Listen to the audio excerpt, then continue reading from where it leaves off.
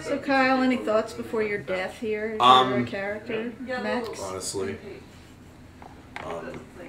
the thing that I've been thinking about is like I kind of can't really wait to show this to my mom and like have her just lose her fucking mind watching me like get killed on camera, and like then thinking of watching my mom watch that makes me laugh really hard. I want to record it like the people watching Two Girls One Cup. Yeah, yeah, exactly. Like if you could come to my house in Washington State and watch my mom watch this for the first time and just film her and then get her honest, like the first sentence that comes out of her mouth, I could watch that over and over. That would be the greatest Christmas gift I could receive.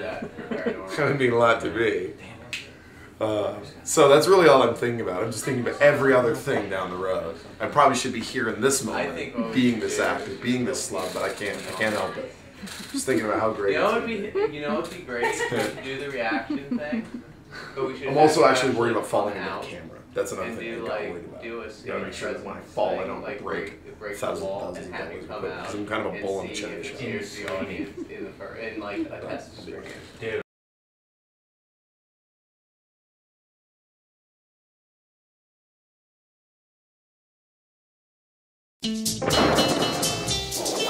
Hey, do you like Westerns? This is Don from Dog's Video Junction.